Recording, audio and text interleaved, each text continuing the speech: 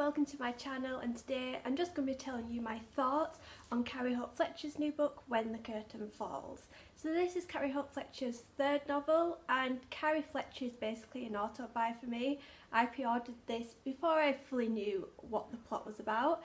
So I'm just going to quickly go through the plot. I'll try not to include any spoilers in here, but you know what I'm like, sometimes I just go off on one and one may pop out of my mouth. I do apologise if that happens. When the Curtain Falls follows two timelines. We've got 1952 and what I believe is the present day. In the present day we've got Olive, who is an up and coming West End actress, and we've also got Oliver, who's making his West End debut, but he is very famous for being on the TV and soap operas, and he's kind of one of those, I don't know the word, but it's one of those actors that every woman has a crush on, a bit like Tom Hiddleston, Benedict Cumberbatch, something like that. So he's a bit out of depth. And Olive and Oscar end up having this kind of rocky relationship. Olive doesn't really have any courage in this relationship, and Oscar's always a bit worried because he doesn't like his relationships going public. So we see them in this, and they've just started rehearsing When the Curtain Falls, and then we also see them on opening night as well. Then during this they have flashbacks to 1952 where we follow Walter, who has just got a job as a stage door in the same theatre, and also follows Fawn, who is a really big West End actress.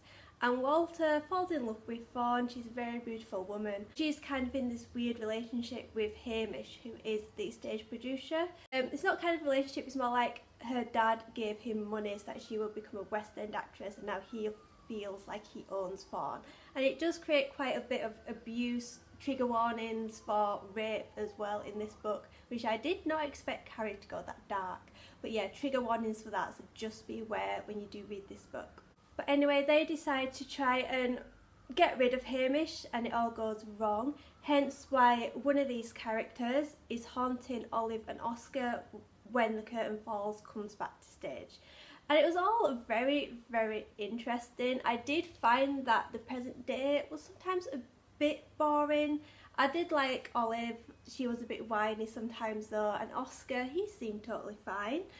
I understood his insecurities about relationships, whereas I think Olive, she was kind of like, just give him a definite answer please, you are annoying me.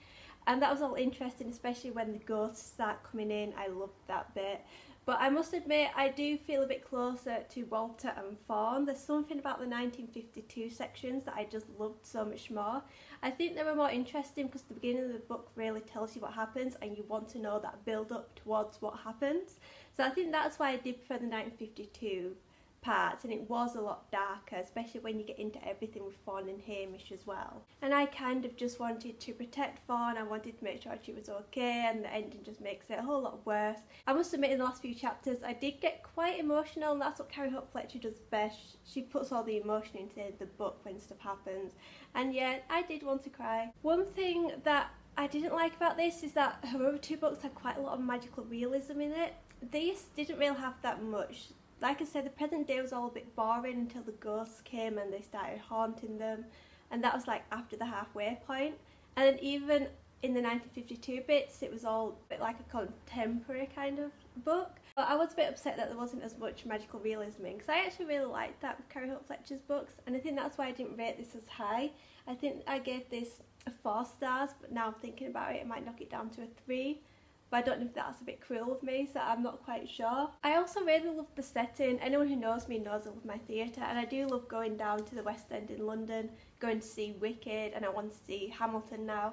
So to have this set in an actual theatre was great. You do find out that Carrie knows a lot about her theatre. There's lots of like shorthand words for stuff that I don't really know what they were, so it would have been nice if she can use the long handwriting rather than just abbreviations. Apart from that, it was quite good. I did like it. Not her best book, but then that's my personal opinion. I did really like All That She Can See. That was my favourite book.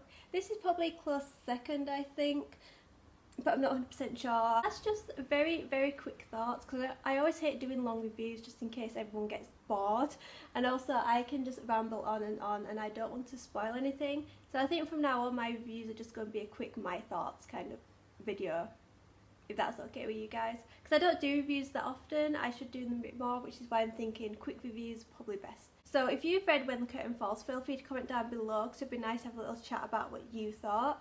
and I will see you later with a new video. Bye!